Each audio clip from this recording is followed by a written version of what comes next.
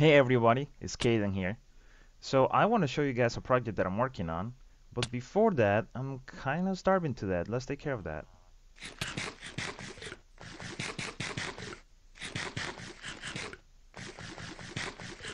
Ah, nice, perfect. All right, so that takes care of me, but what about all of them? I bet they're hungry. Let's take care of that real quick.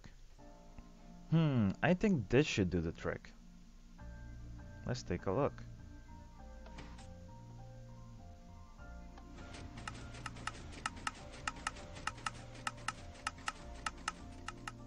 Yes, look at all the bread falling.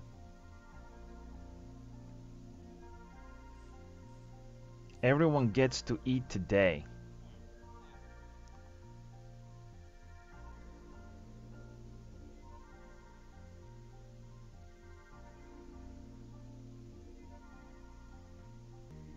Now, wouldn't it be awesome if we could do this in real life?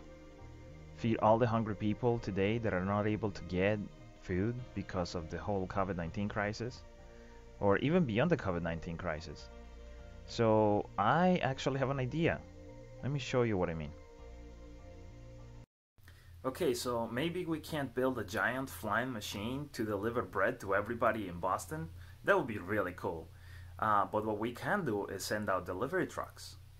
So let me tell you more about this project that I'm supporting and what my team is doing. My team B3 and I are partnering with an organization called Lovin Spoonfuls in Boston, and what they do is they rescue food that would be thrown away in grocery stores and restaurants, and they deliver this food to shelters and places around Boston whose mission is to feed people who can't obtain food for themselves. So this food is rescued. It feeds people all over the Boston area. And the best part about it is they are continuing to do this even throughout the COVID-19 pandemic.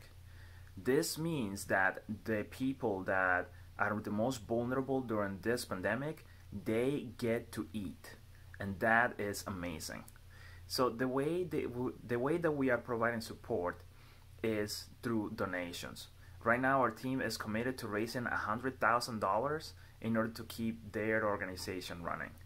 I personally committed to doing $1,000, and this is one of my ways of helping is through this YouTube video. So without any further ado, let's move on to the castle, and I hope you stick around for a few more fun ideas. Hey guys, so I'm gonna do a quick run through the castle. Hoping this doesn't take too long, and I'll talk about more about the purpose of the castle and why I'm building it while I'm doing the run through. So the theme of the castle is kind of a gothic Victorian slash magic slash fantasy build, and a lot of the architecture, or at least some of the architecture, was inspired by a castle building tutorial series by a YouTuber called BlueNerd. I will post a link to his tutorial on the description of this video. Like I said earlier, this castle is still pretty much a work in progress. I have been able to complete the layout of the main building, and the next stage is to do the detailing work in order to make it stand out and make it look awesome. The outer walls of the castle are finished and are detailed. That part was easier than I thought it was going to be, and it looks amazing. And at this point, only the front of the castle, the section that stands out here from the rest, has been finished. And I am very pleased with how everything here came out. The front entryway, this portcullis, I hope I pronounced that correctly. This is also something I took inspiration from BlueNerd's castle building tutorial series, and I changed the styling on it to fit my build a little better. I also want to give a big shout out to my brother who helped me. He's been helping me, and he has inspired a lot of the design for this castle as well. This is going to be our base on our survival realm when we finally finish building this thing. It's gonna take ages to build this whole thing. So at the front here, I have used a door design by the Bowtie Man. And let's see if I can flick the lever. Let me just switch here. If I flick this lever, the door actually works. I'm a big fan of when you see something on a castle or on a build that it looks like it should work, I want it to work. So I definitely want to put all the redstone behind all the components of the castle that look like they will be that look like you could interact with them. So let me open this up. I love this thing. I will put the link to his tutorial on the video description as well. The plan is I will be removing this lever from here, and the gate will be operated from this room right here. I will be hiding the redstone a little bit better, and maybe in the entrance of the castle, maybe hide some way of activating it from the outside with a key or something like that. I have a few examples later on that I will show you. Okay, moving on, we have the area here will be a garden area. We're still debating on which lamp design to use for the front entrance. We've come down to two designs that we want to use. This one was made by my brother, and this one I took inspiration from a YouTube video. Well, not a YouTube video, it was really a picture, and I really liked the design. So if you guys like the left side or the right side, leave a comment in the video, leave a comment below, and yeah, I'll take inspiration from what you guys choose. So during the design of this castle, the door that you see up here was pretty much at ground level, and it didn't look quite right because it looked like this huge structure was just sitting on the floor without some sort of base or support. So I raised the structure of the castle by about I want to say was it 7 blocks or so. It created a lot of room to add a basement into this castle, and in order to tie the front entrance to the ground, I built this little section here that was inspired by my friend Darkside, and he took inspiration for a similar design to this from a different video game. I forgot which video game it was. I'm very pleased with how it came out, and it gives access into this awesome piston door that I designed for this castle specifically. It's a 3x6 piston door that I adapted. The original design is 4x6, and I love how fast this thing is. If I run straight at the door, it won't stop. It's a very fast piston door design. I may be making a tutorial on how to build this in a future video if this one does well enough. Okay, so I'm going to go really quick over the interior design since it's pretty much empty right now and kind of boring. So I'll pretty much be going over the layout. The castle is divided into the 3 wings. I will say the right hand side is the big tower, which has 7 floors on it. The left hand side is kind of a big house that sticks over out to the left, plus a tower. I'm not sure what I'm gonna be using most of the space for in this castle yet. And this central wing has this central staircase, which is pretty much the central feature of the castle. The castle itself was designed around this staircase that spirals around every one of the floors and connects all the sections together, and it's got a little bit of a secret too that I will be sharing at the end of this video. It's probably my favorite part about this design. So on the left hand side, as of this point, we only have a lot of empty rooms. At the very top, it connects to the tower that you saw on the left hand side of the video, and the other doors going downwards right now simply connect to other empty rooms that are pretty much that encompass pretty much the left hand side of the castle. On the right hand side we have the tower itself. It will be having 3 entries into it. The first 2 will not have any staircases connecting up and down in order to allow for a big room design.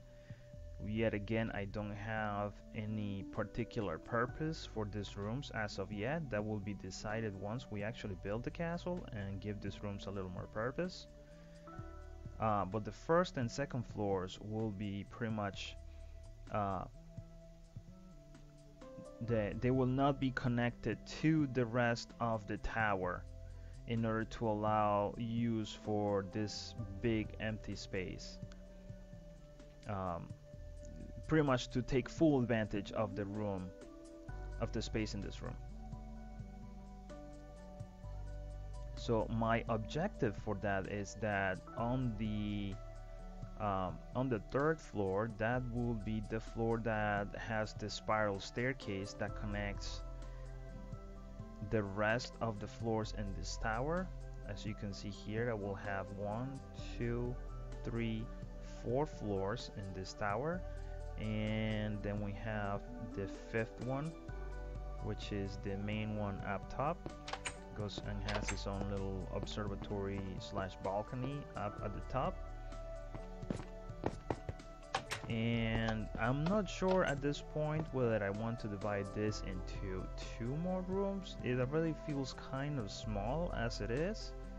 And we also have the roof here, which could be used as another room. I kind of like how the interior of this roof design looks.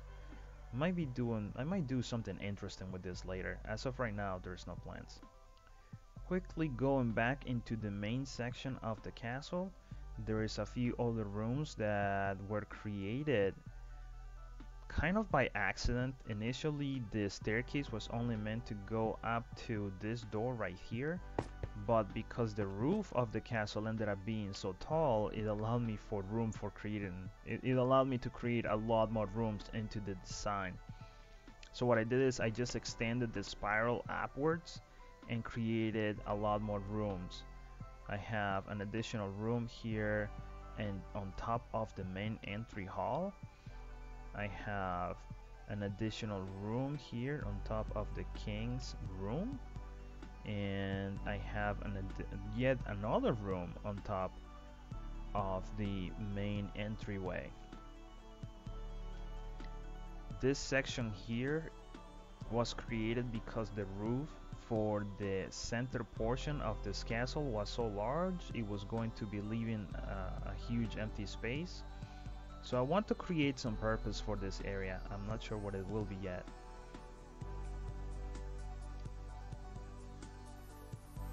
Few more features on the design of this castle. We have the king's room will be in this section here.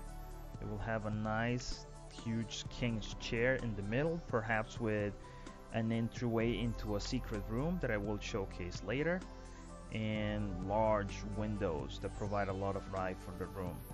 This is also where it opens up into the back balcony that will be overlooking the ocean. This part is gonna be amazing. One of the first things that I wanted to build, in fact the first thing that got built for this castle, was the central staircase with this hidden room here. I made this secret flush with the wall 3x3 piston door that has pretty much an access key system. So when you throw the correct item at the floor here, it picks it up and it opens up the door and gives you back the item, so you can walk through and have access into the secret room for the castle.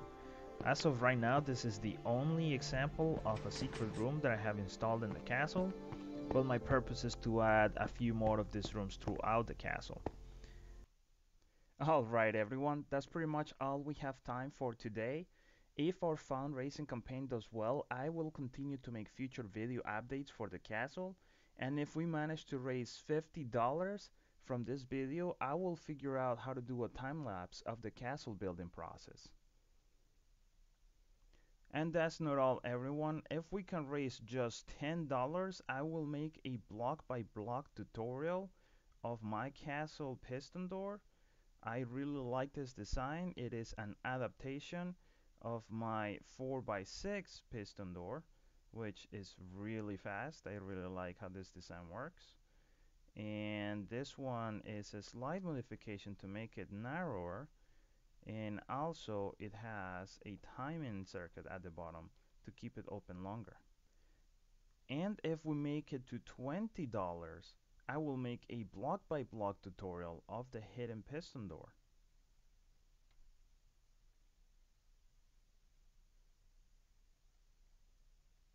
And if we make it to $50, aside from doing a time lapse of the castle, I will also make a video on how to make my 25 furnace expandable mega furnace array.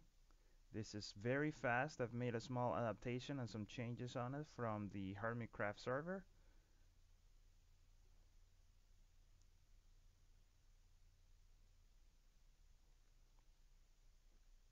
It has very quick item distribution and it works very nicely.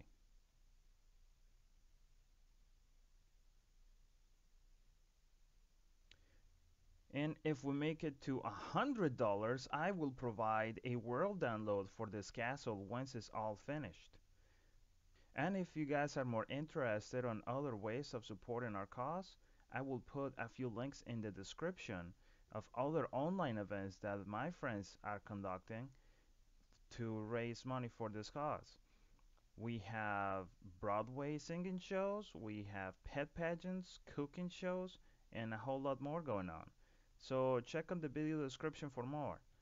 Thank you very much guys for watching, and I will see you on the next time. Bye.